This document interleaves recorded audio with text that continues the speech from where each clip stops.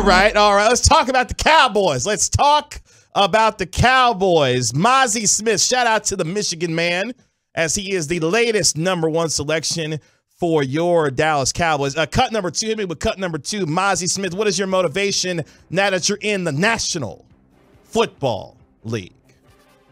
I say it like this: every team I've been on, I've been one of the players that was going to help win the game, and that got to continue. First off, you know what I'm saying, and I got to put the work in to become that and help this team win.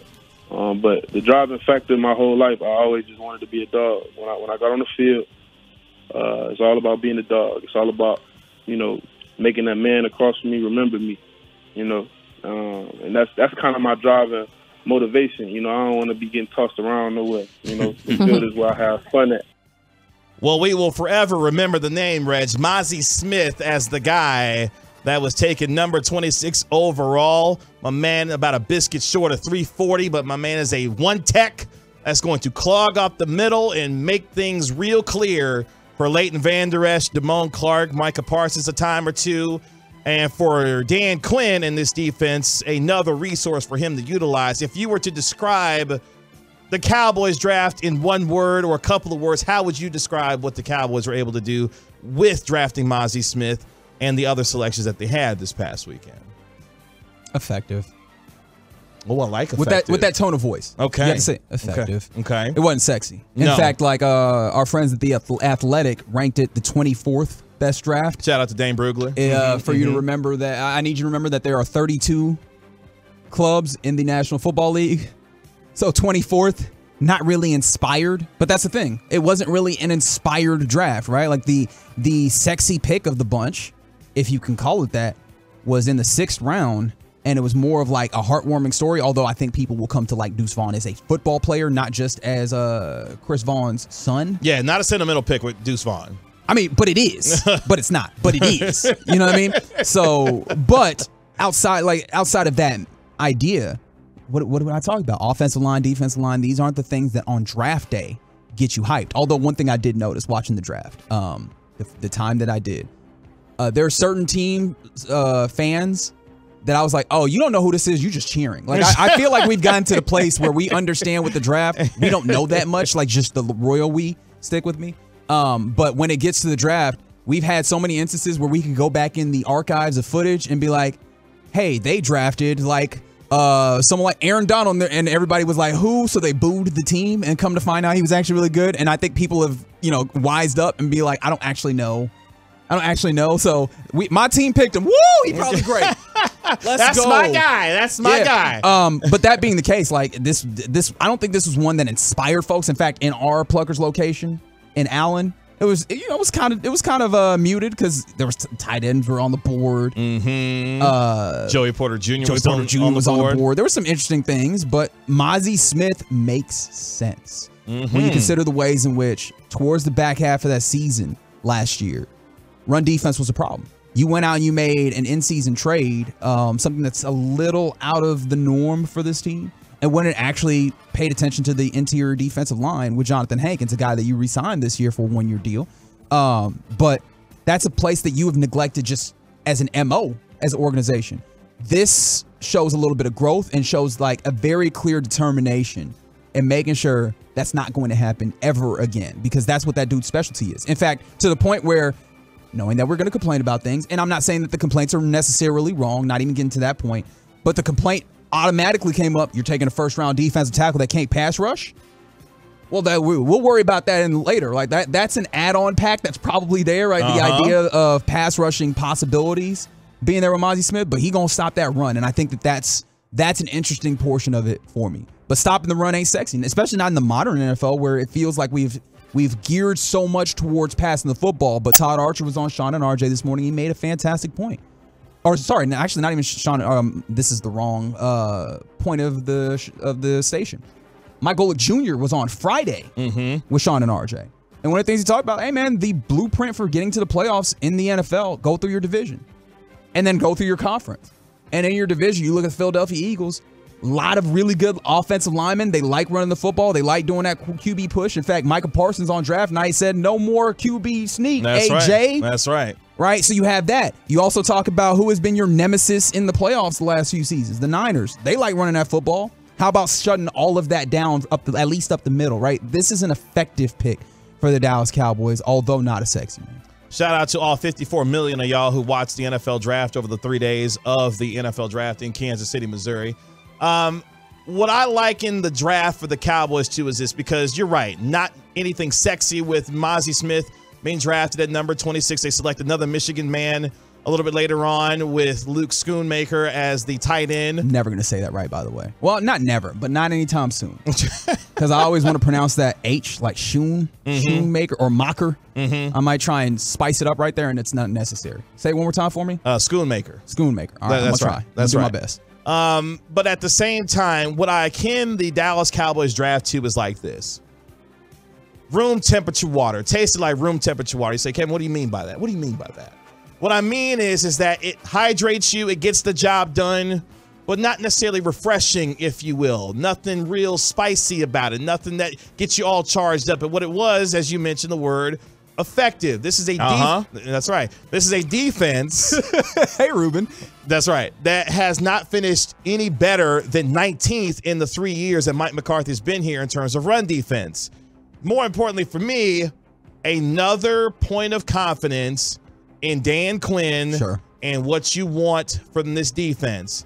Physicality, nastiness, toughness, Mike McCarthy, all of these things you are building with this defense. And for me, all 3 levels now have been solidified. If you believe Mazi Smith is going to be a starter, which Will McClay said in the audio that we've heard circulating throughout the day that they feel like they've got a quality starter in Mazi Smith, you now, on all 3 levels, have a defense that you look at and say, okay, plays can be made by this defensive line with veterans in DeMarcus Lawrence, obviously Micah Parsons as one of the best defensive players in the league. You've got Leighton Vander Esch, who had a resurgent 2022.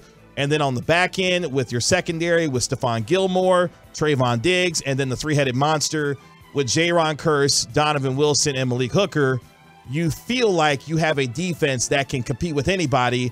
And as the team you mentioned, San Francisco, who has eliminated this team over the past couple of years, you can be in any ball game. The question is, will the offense be able to be as consistent as they need to be to score points? Because it looks like this defense isn't going to be giving up a lot of it based on what we project them to be this upcoming season. And I mean, it's kind of the same defense that you had last year, right? Like that's also something to be noted. We're focusing a lot on Mazi, and obviously first-round pick, understandably so. Some of his job is to keep the linebackers clean as well. That's right. Right. So in some ways, you're hoping to make those linebackers better by cleaning up what they have to deal with so that they can be more effective. There's that word again in their play. How did you feel about day 2, right? Because these are the guys that we can maybe point to as guys that you still anticipate affecting your team. And then day 3 ends up being a little bit more, speculative. But Luke Schoonmaker, right? Yep. All right, fantastic. DeMarvion Overshown, Junior Fihoko, of no relation.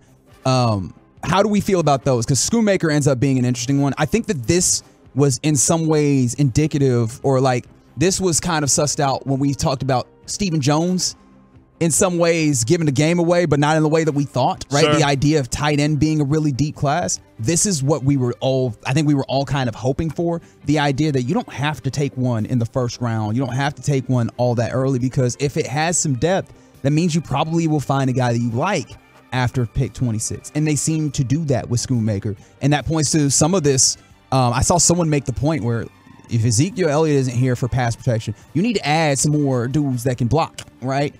Schoonmaker ends up being some level of addition there. I don't think it's necessarily covers up the deficiencies that you might have in picking up in pass protection, but having more people that can block up pretty well, Schoonmaker adding into that, I think is helpful, in addition to being able to have the hands and go and do these things down the field. And I think Bobby Belt has been one of the guys who has been one of his champions. And he's also pointed to the idea that Schoonmaker might have the upside to be that seam attacker, because I don't think, again, we're back in this place.